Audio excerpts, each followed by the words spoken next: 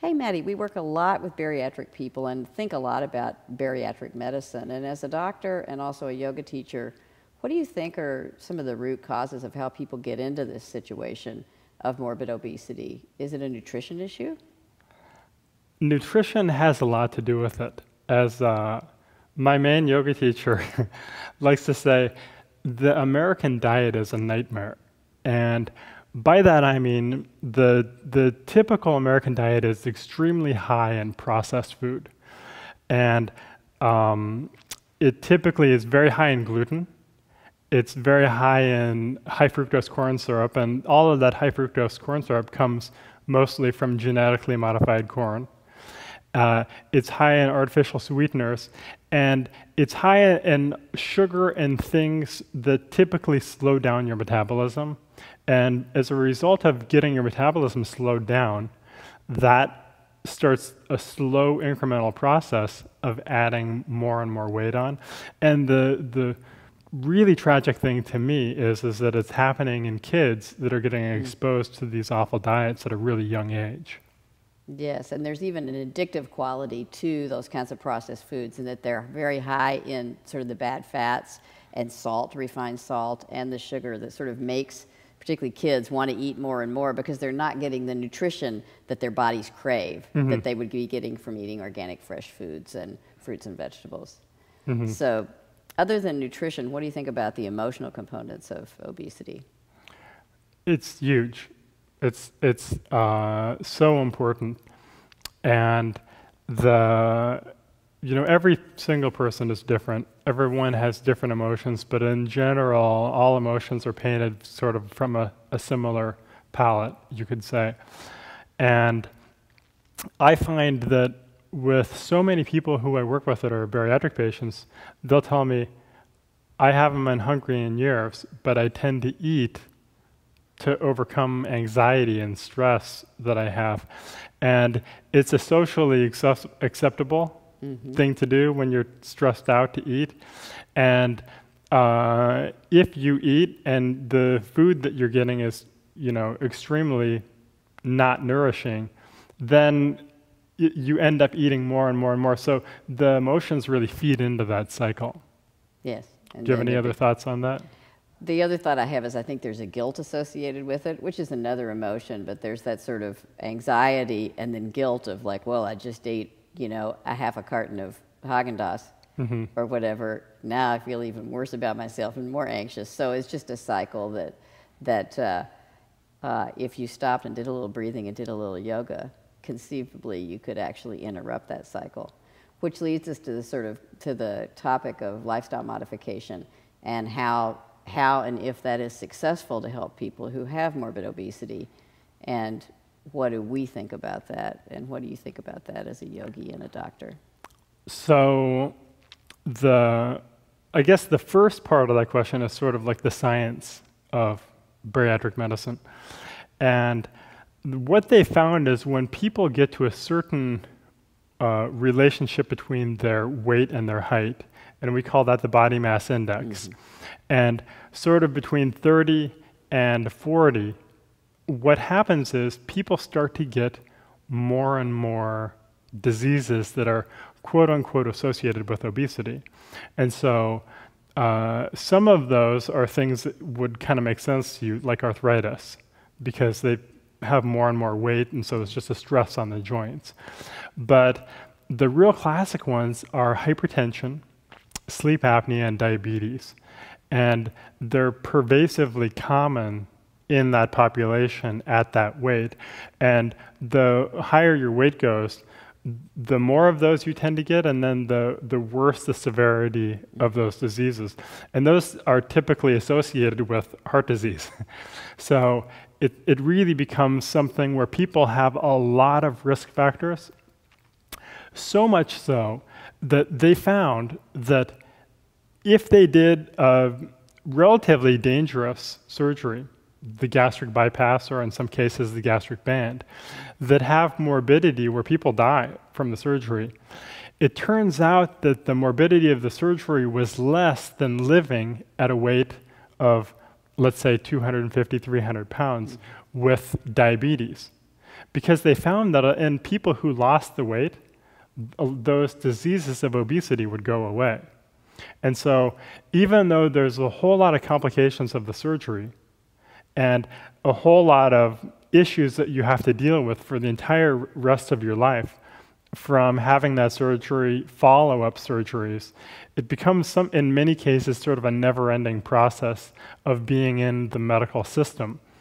That still is safer than living at a really heavy weight with diabetes. Does that make sense? Yes, it does. Plus the other diseases you say, like arthritis, that are related just to the weight, those kind of diseases tend to go away as well as you lose the weight. So to some extent. To some extent.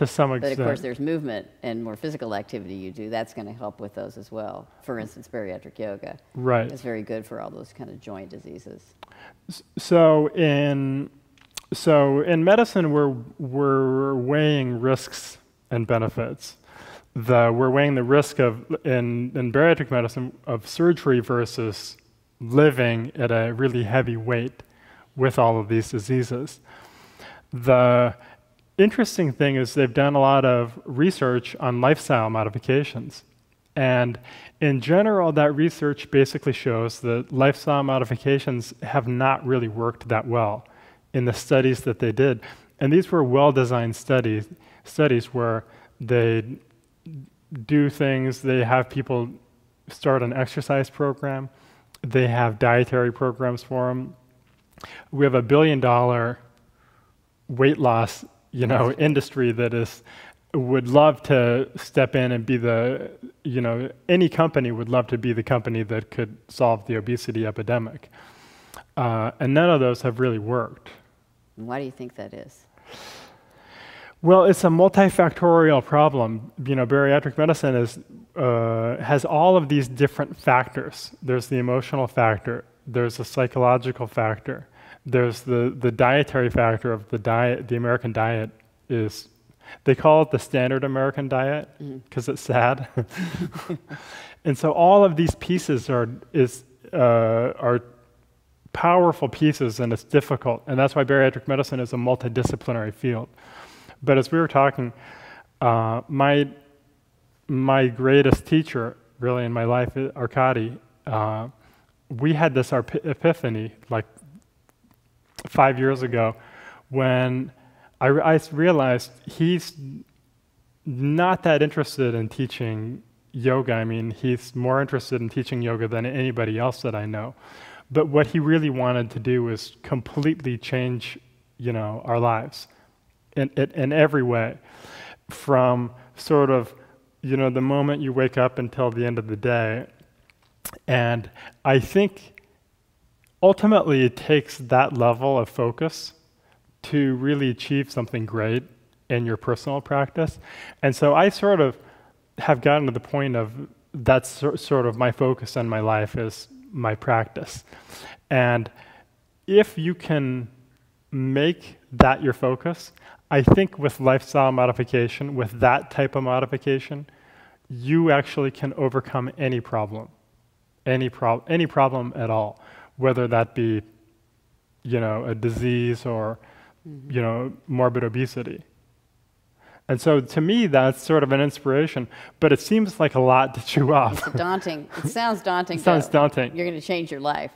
But one of the things that I found, and I find with my yoga students, but I've definitely found in my own practice, is that it's like Lao Tzu said, the longest journey begins with the ground under your feet and the first step that you take. There's lots of different versions of that quote. But I love the idea of starting where you are and moving ahead. And if that's a 10-minute yoga practice that you do a couple times a day, and that helps you feel a little more emotionally calm, so you're not as triggered to eat, and maybe you sleep a little better, and you find your breathing is a little better, and then you lose 10 pounds. Now you're more comfortable. Now you're able to do a little more yoga. It's just a gradual process. So we used to say, well, it's not rocket science, because that used to be sort of the thing that sounded hardest. Now I would probably say something more like nanotechnology or something, but it's not nanotechnology. But there is a science to it, and yoga has thousands of years of science behind it, and but it's very simple in that it's building blocks, and it starts out slowly, and that's what I think our philosophy is with bariatric yoga, is to start with these simple building blocks. start with some breathing, start it's emotionally calming, and that helps get you more aware of your body. Start with some simple exercises, and make, for 2 weeks, try not eating sugar, and see how you feel at the end of that. And sort of learn about your body and learn about how to change your lifestyle, because it's not for us to say, you're somebody with 3 kids and you work full time. It's not for us to say how you should live your life, because you've got a lot of priorities. But you can start developing that awareness and making those small changes, and then eventually you all of a sudden realize, wow, my life is completely different now than it was a year ago, and I feel a lot better about it. Yeah, that's sort of that's a beautiful thing. And no matter what tradition you're in, whether it's yoga or qigong or tai chi, there's thousands of years of common sense in every good tradition, whether from the Native Americans on down. And so even in Western medicine, there's some common sense. There's a little bit of, there's a tiny bit of common sense in Western medicine.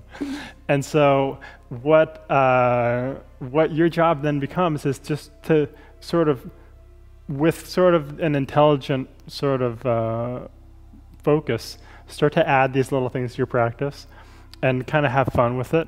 And then the next thing you know, you've got a pretty cool practice.